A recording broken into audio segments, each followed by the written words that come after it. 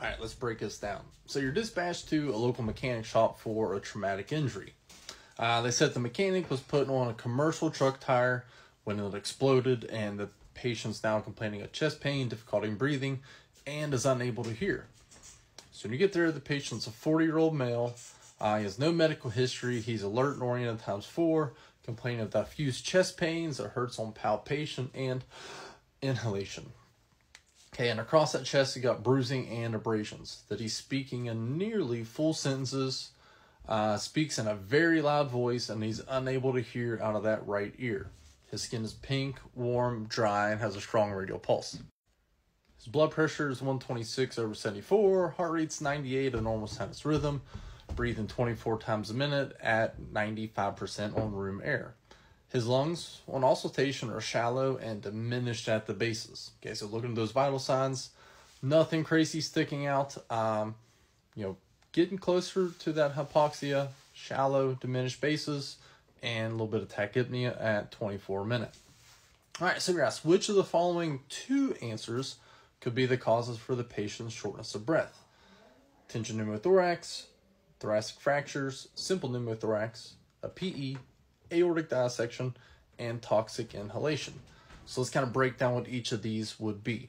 So a tension pneumothorax, that is when there is compression on your heart and it's reducing overall perfusion. So with a tension pneumothorax, they're going to be very short of breath, have hypotension, pale, cold, diaphoretic skin, showing serious signs and symptoms of shock, so we can scratch that one off.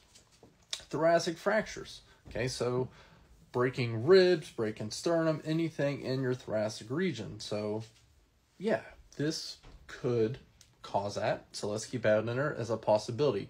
A simple pneumothorax, that could cause, it's not as bad as a tension pneumothorax, but that's where, your lungs, one of them or both of them are just not really working, so having absent, diminished sounds. So is that a possibility?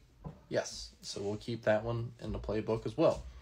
A pulmonary embolism, so with that, they're going to be short of breath, hypoxic, with clear breath sounds. So there's no volume issue with a PE, it's only a gas exchange and perfusion issue. So not hypoxic, they're not pale, they're having a volume issue, it seems, so we're going to scratch that one out. Aortic dissection. The big giveaway of that is if they have chest pains and they have different perfusion to the right and left side of their body, and they're going to be hypotensive. So they're not really showing any signs of shock, so we can kind of tear that one away. And it's going to be constant pain, not worsened on inhalation, palpation. Toxic inhalation. Nothing really can give that away. So that would have to be a very far-stretched thing of they're filling the tire up with some type of weird off-the-wall gas, but if you're thinking about that, you're way too deep in a wormhole. All right, so what we're left with is those thoracic fractures. Yeah, you break ribs, hurts to take a deep breath, it hurts when you touch, and that's going to cause it shallow breathing. So it could be that, and it could be that simple pneumothorax. A thing to think about is in this scenario, the patient had an explosion happen and it made them go deaf in one ear. If it is enough pressure to rupture that membrane in your ear to make you deaf, it's also enough energy to rupture your lungs. So yeah, it could be a simple pneumothorax. Now remember, it's not just one lung, it could be both. So both of those are two absolute possibilities to keep in your head for your differential diagnosis.